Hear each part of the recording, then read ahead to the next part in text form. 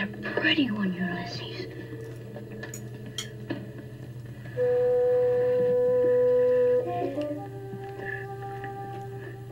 There it is. Hello BookTube, I'm Shawn the Book Maniac. Welcome back to my channel. Here I am with a review of the 2008 Chinese novel by Jian, Beijing Coma, translated from the Chinese by his life partner, his wife, and his translator, Flora Drew. The original publication was 2008 in English, Chinese publication in 2009 in Hong Kong and Taiwan.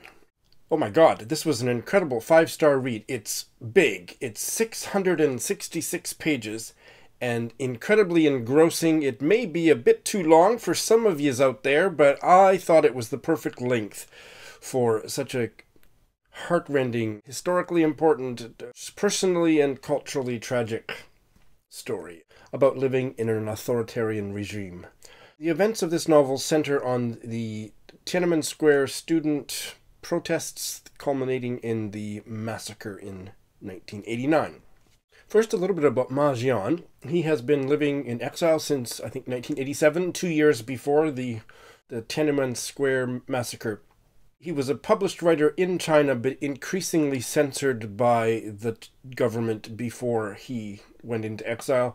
And in fact, some of the books that he's written are about being internally exiled, where he went on self-imposed exile within China. This is the only book I've read by him, and I want to read all the others.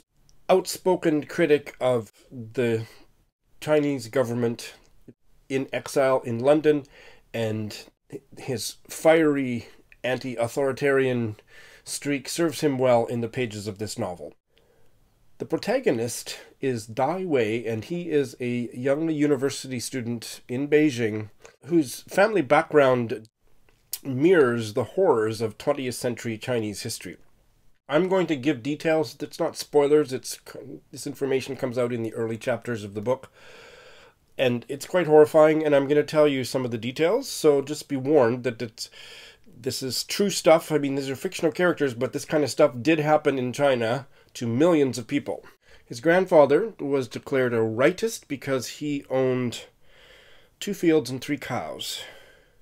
And the new communist regime forced one of his sons, not our protagonist's father, but an uncle, to bury his own father alive, or to be executed if he refused. So he buried his father, killed his father by burying him alive because he was a rightist. Dai Wei's father was a violinist, and he had visited America and was very open to the liberal freedoms of the West. But he too was condemned as a rightist, and he spent 22 years in hard labor camps. He would have the occasional weekend pass, but he lived apart from the family for a couple decades. And that, of course, broke him. I will leave it at that. There are stories that are far more grotesque that are narrated here, and I didn't enjoy reading them, but they were important to know. Some of those horrors I had read about before, but it's all here. But the premise of the book is that Dai Wei is shot in the head as he is leaving, along with all of his fellow student protesters, leaving Tiananmen Square on June 4th, 1989. He's shot in the head and goes into a coma. He doesn't die, but he's in a coma, and he is at least a certain stage after a couple years of the coma. He wakes up without being able to communicate, so it's like a waking coma. And so he is the narrator, lying paralyzed in the bedroom in his mother's rundown apartment in central Beijing, hearing all of her conversations and telephone conversations and the people that come over, but unable to blink or talk or interact, but fully cognizant of what's going on around him. Meanwhile, he descends deep, deep, deep into his memories of his childhood, and especially memories of the Tiananmen Square protests, which are relayed here in granular detail. Probably there would be quite a few readers that would agree with the famed New York Times critic Michiko Kakutani, who said this was a fantastic book that was in serious need of editing. I hung on every word. Yes, it probably would have been just as good of a book if it had been maybe 200 pages shorter, 466 pages, but I don't think I loved it any less by having all those extra moments chronicled right down to what somebody smelled like and what this person was eating and so on. I thought it was all absolutely fascinating. So Dai Wei is reliving the moment-by-moment detail of those many weeks of the student protests leading up to when he is shot. Also, his memories take him farther back to his childhood and the family history that I've alluded to.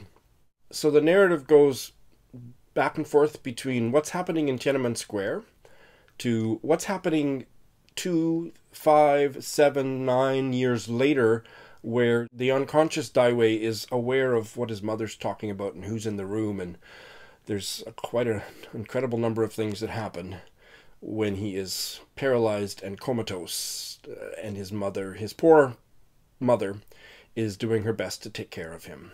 Lasting 10 years past when he's shot. There are short italicized passages, some of which seem to be a more spiritual Dai Wei talking to himself that has an element of mythological, spiritual all-knowingness. If those had been long passages, I would have been bored to tears, but they were like a couple sentences here and there sprinkled through the text. And then there are others that seem to be excerpts from or gesturing towards Dai Wei's favorite Chinese book, which is The Classic of Mountains and Seas. He calls it the Book of Mountains and Seas, but it's the same book. So this is a classic Chinese text from perhaps the 4th century BC that is like a mythological atlas of China. So all kinds of Chinese mythology and chronicles of an ancient Chinese emperor, Great Yu. In Dai Wei's pre-Tiananmen Square life, he had a couple girlfriends, one of whom is his girlfriend right up until being shot. And he fantasizes and shares his dreams with these two girlfriends, both of whom he loves very deeply, about traveling around China and visiting the places that are referred to in this mythological ancient chronicle / atlas, the Book of Mountains and Seas. So we get very brief italicized excerpts from that, or I'm not sure if they're excerpts or summaries of the various mythological beings, animal, human, and otherwise, from that classic text. I thought it worked beautifully. I thought it was incredibly powerful. I loved being immersed in the moment-by-moment play that is fictionalized, but it reads as being very true. Anything that I Googled, other than the names of Dai Wei, who's a fictional creation, and I think most of his friends in the story were fictional creations, but anybody else and any incident with what the government did, what the police did, blah, blah, blah, it's all true. And it's vivid, moves at a snail's pace, and the waves of anxiety and strategizing and backbiting and infighting, it's all there, and it serves to achieve such a deep sense of these young kids. They just kind of stumbled into. Dai Wei wasn't all that political. He came from a family that had been persecuted through the generations for anything that remotely smacked of politics. He had gotten into trouble with the police as a very young guy for making out with a young girl in a back alley or something. Like he was not a political being, but as he studied and got connected with more politically minded students, it just kind of happened organically, and they were all flying by the seat of their pants. They didn't know what they were doing. They were just ordinary people in extraordinary times, and that comes through all of the mishaps, the mistakes, the egotism, and the sense of how incredibly important this was. I thought it was a tour de force. Everybody who is mildly conscious and has watched the news once or twice in the last few decades knows what happened at Tiananmen Square. It did not end well. The protest was brutally, violently, murderously crushed.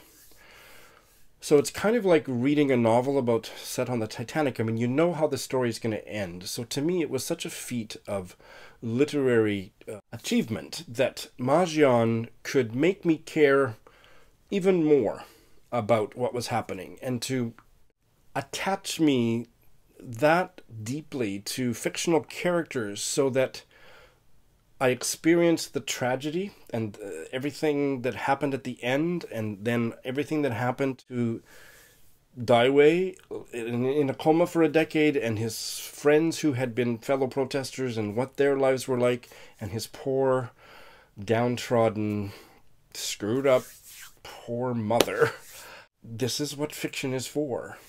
When fiction works, this is what it's supposed to do. It's supposed to make me feel something and understand something, in this case, that's from recent history, and care about it more. And Beijing Coma accomplished that in spades.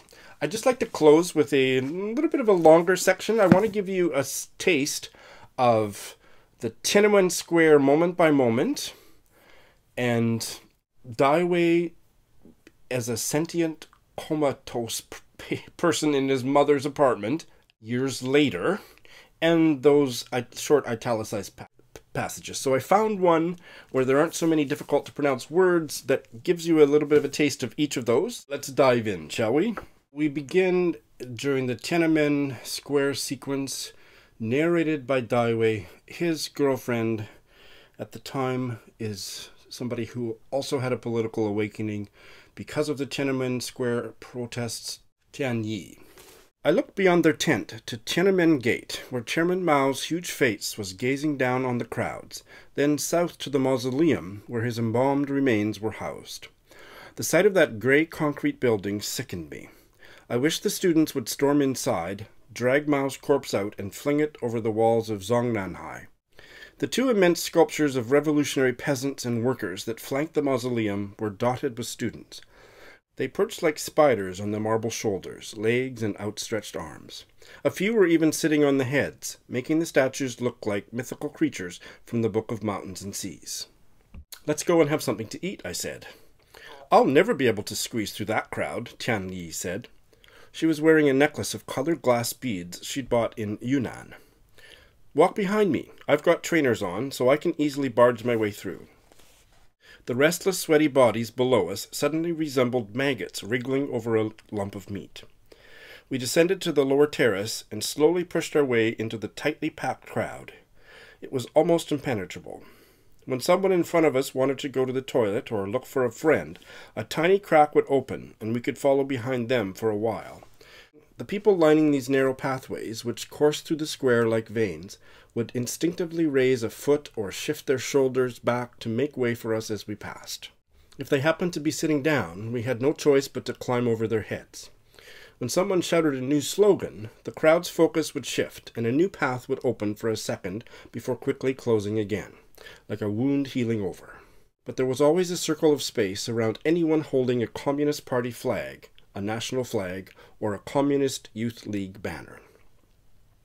With great effort, we managed to climb over the metal railings that circled the base of the monument, squeeze our way over to the Museum of Chinese History, push through the crowds under the trees, and leave the square at its northeastern corner. By the time we finally disentangled ourselves from the throng, the biscuits in my bag were crushed to a pulp, and my body felt like a broken abacus. "Damn, my lens cap got pulled off," Tian Yi sighed, her hair in wild disarray. When the midday light slants onto your face, a smell of soap rises from your skin. You lie slumped inside your body, just as your body lies slumped on the iron bed. I hear a pigeon flapping away the air as it lands on a branch of the locust tree outside, and for a moment I see the world through its eyes. The red-tiled roof of the apartment building behind is covered with dust and fallen leaves. The locust tree is dark gray. When the sun comes out, residents nail washing lines to the trunk, tie them to their windows, and hang out their quilts to dry, making the tree resemble an open umbrella frame festooned with damp cloths. When it rains, the tree's bark turns black and the leaves appear greener and paler. The tree is almost as tall as our building. At night, whether lights were shining in the windows or a power cut had plunged the compound into darkness, I always felt safe when standing beneath its branches. My hearing has become very acute after these years of living in the dark. I can distinguish the different noises from every flat in this building. The sounds are especially clear in the hour before dawn. It's the afternoon now, and I can hear the yelping lapdog a neighbor bought last week, and the clucking hen downstairs that will soon become chicken soup. In her flat on the ground floor, Granny Pang is saying, "That boy Daiwei hasn't got much longer to live. There was blood in his urine a couple of days ago." "He's not really in a coma, he's just pretending," her daughter replies, pushing down on a creaking door handle. "But he's ruined the feng shui of our block." The man in the flat next door says, "She's lucky to have her son to sing to. No one else would put up with all that shrieking." He can't stand my mother's singing, and I can't stand his son flinging objects against the walls.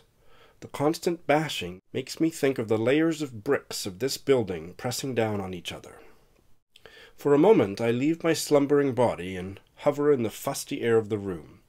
I see myself sprawled across the bed, not in pajamas now, but in a shirt and trousers. I can feel the belt's brass buckle pressed coldly against my navel. Then I see myself getting up and walking down the street. I run over and pat myself on the back. Having lost the battle, General Fu Yu drowned himself in a river. If he appears to you inside a house, the emperor will die. If you see him wandering through the wastes, a calamity will befall the entire empire. If that sounds good, you absolutely must, check out Ma Jian's Beijing Coma. Thanks for watching.